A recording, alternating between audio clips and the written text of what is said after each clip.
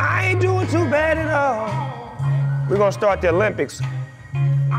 440 relay. Take the baton and pass it. Bobsled. Oh, wow. Kev is going in. I ain't doing too bad at all, you hear me? Doing too bad. No way. Yeah. Oh, we got I DJ ain't doing Verman. too Even bad at Verman all. smoking? All right. Yeah, why not? Wow. It's a special occasion. Why not? DJ V. Wow. If you don't Verman know, gonna fall out today, dude. you won't know. You inside the GGN with your host with the most, finding Nemo, aka Nemo host. And I got some real special guests on my show. Yeah, they've been here before. They've been to the mountain, around the block and back. It is the one and only Far East Movement in the house. What's up, nephews? Uncle Snoop, thanks for having us. Man, y'all just, every time I see y'all, y'all get bigger, better, y'all get flyer. I love what y'all do. Y'all music is the bomb. I remember back in the days, before I was even up on y'all music, Kiki used to play y'all music, right? Kiki was like the, yeah, she used to put it out there, real space. She used to put it out there, you know what I'm saying? And put the vibe out there that y'all was really doing some good heavy music, and you know, it made me want to get on the track with y'all, which we did our thing on. Thank you. I bet you wake up in the morning and you kiss yourself, cause I would if I were you. Yeah. That's a bomb record, man. I still remember when we did Canada together. You came out of the coffin. And, What? Oh, that was crazy. You hear me? Crazy. I mean, I love performing with performers, and you guys are natural performers, and that's one thing that I want to ask you guys. Where did y'all get that knack to perform and not just make records, but to be able to be performers? Oh, you know, we used to go to a lot of hip hop shows. You know, we watched you with Pac and the Dog Pound at House of Blues on DVD. We just always been a fan of like watching shows, and so when we picked up the mic and tried it, it's like, wow, you can't just talk into it. You actually got to project your voice. You know, you got to be heard. And it was just watching the Beastie Boys, kind of just every day. We'd go in Koreatown. There's a little back room at his parents' crib, and we just disturb the neighbors, get complaints till like 6 a.m. But it was just nonstop grinding. So that's where this thing was created in Koreatown. Yeah, right over there in Koreatown. Shout out to K-Town, all my homies over there. Y'all know what it is. I mean, I'm over there all the time, man. Make time for me. Hello. Yeah. You did?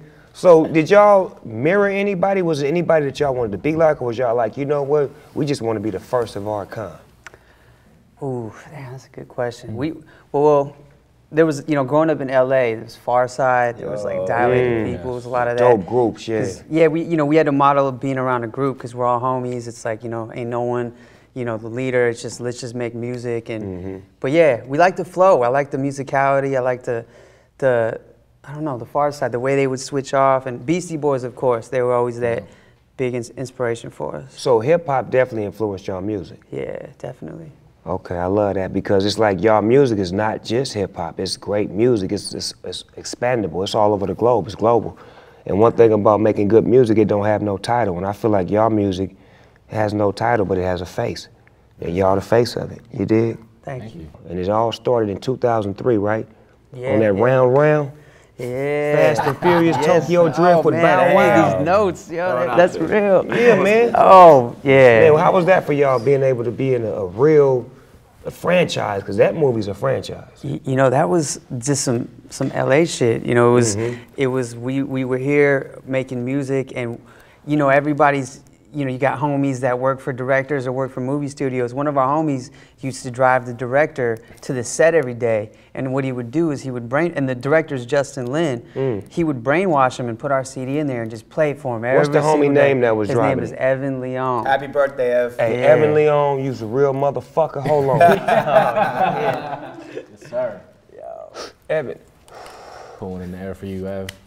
That's for you. Yo, that's love. You know, we always gonna pay tribute to the people who do small things for big people. Because that was a small thing, but it was for some big people, and they got y'all in the game. For real. And everybody recognized this is what y'all do. Then y'all came back with the major label debut, like a G6.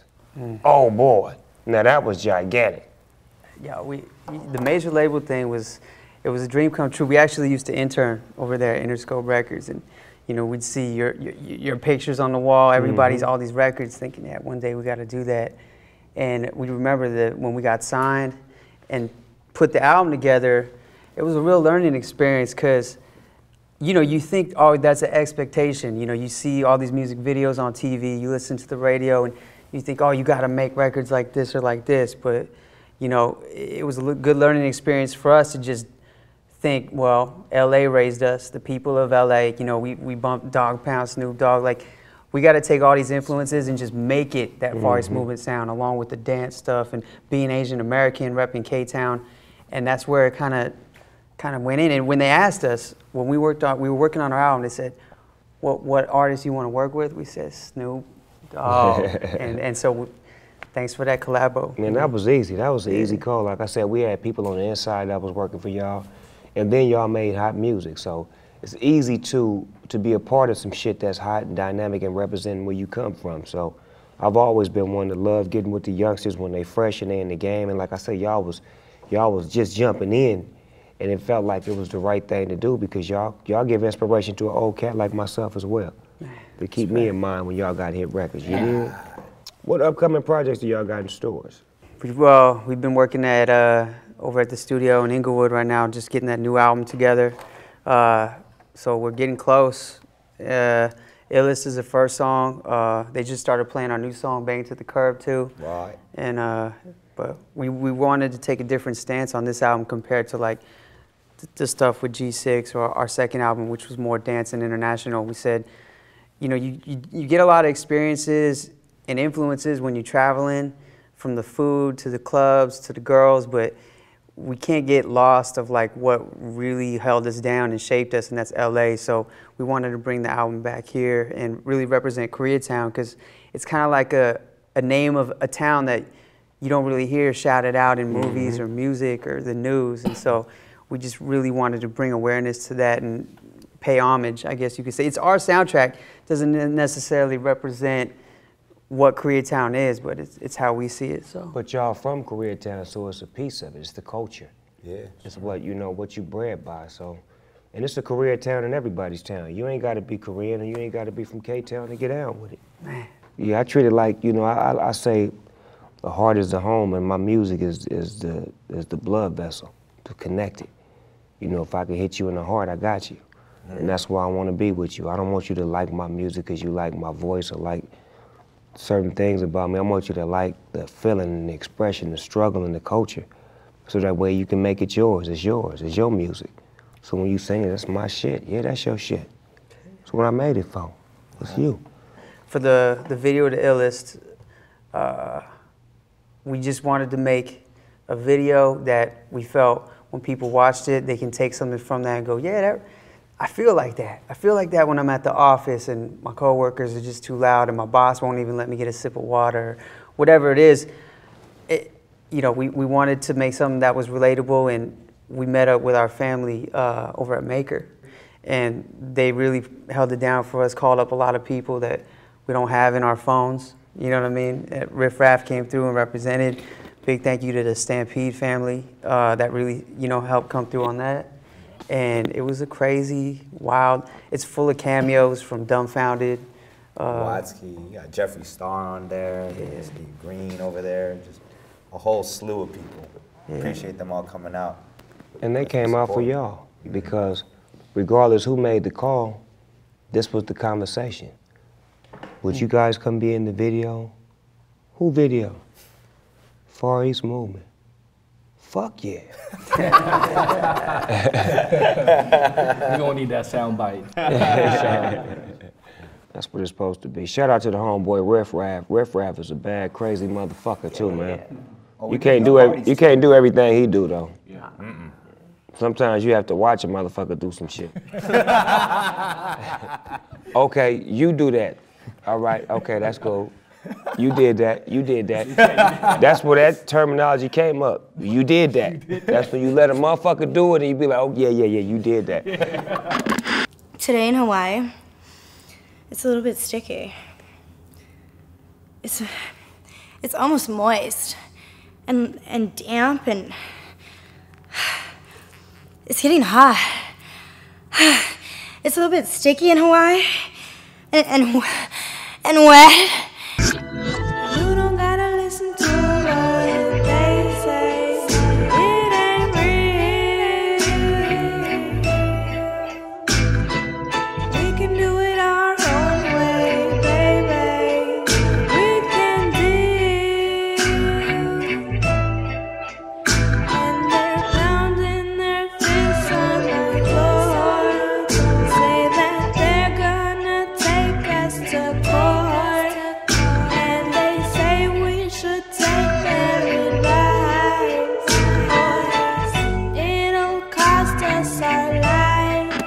what me and Ted was talking about, and I don't know if you guys remember this, but when the riots jumped off in '92, Koreans and blacks didn't see eye to eye because it was a lot of misunderstanding with the looting, and they was just in the environment that we was in, and we felt like taking from everybody until they said, fuck that.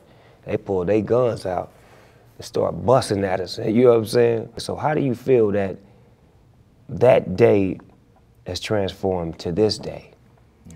Oh, it's crazy you just said that. It's so crazy because that's actually the basis of the album and why we wanted to name the album K-Town Riot. It was to kind of redefine for a new generation. Like, you know, LA is so influential. You know, you see Snoop Dogg everywhere around the world. And I don't think a lot of people can really see like what it took for LA to be worldwide. And a lot of it was the riots in that time had shaped a lot of cultures, a lot of businesses, a lot of race relations, politicians even now, and musicians. So like what you said right there is a lot of people see, wow, Far East Movement actually did a song with Snoop Dogg, but don't realize the LA cultural relevance of that, of, yeah, Koreans, Asians, Latinos, African Americans. It was real tension, and it was a lot of struggle, a lot of grind, a lot of tears. But now it's like, amazingly, we're here at this table on GGN with Uncle Snoop, like it, love. Yeah, it's all love, and that's the important message we wanted to get across with this album. And to me, that day created a lot of Koreans and African American relationships that exist, because if you look in the industry, there are a lot of those relationships, and they're with top figures, with business, either like how me and Ted do it. Ted do the business, I do the creative, but we do it so well, and the way we pity pat off each other and we help each other, you wouldn't even know that we both came from that era where we was against each other at one point. Not personally, but just for our culture and our people. We was against each other, but now we for each other, just to see the energy change from a negative to a positive, and us to keep it alive for 20 plus years. Wow. That was 20-some years ago. We created a relationship that can't nobody break it. It's ours now, you know what I'm saying? And we rolling with it in generations, like your grandparents and my parents and my grandparents. Now they all sit down and chop it up and have a good time, and when they see each other, it's love, because our struggle is the same now. Yeah. So I'm happy to see y'all doing y'all thing on the musical tip and representing that culture, you know what I'm saying, that got y'all to the point where y'all at, because y'all are a part of that culture. Thank you. Thank you. Now, that's what we do, the GGN News Network. I'm your host with the most, finding Nemo, aka Nemo Hoes, and sometimes we like to get deep to let you know that we do have intellect, you know what I'm saying? But I like to pause for the calls and put another one in the air, because I just don't care. We're going to run this bobsled down and back and see if it can come back in 2 and 2. We're going to try it again. That's why I got and they're off. The last one was... They're out the gate, they're turn around. On the first turn, fuck it, I'm gonna do one too. Might as well, man. Shit. First celebrate, man. This is once in a lifetime, GGN. We are here with Uncle Snoop. Yeah, hey, if Birdman can do it, you gotta do it. You can't let him beat you to it, man. I'm up. Right. You can't let him beat you to the punch. Now, what everybody, all of my fans want to know is, as far as movement coming with a movie or a documentary, because people want to see you guys. They think you guys are like superheroes or like action heroes, so they would love to see y'all in a movie.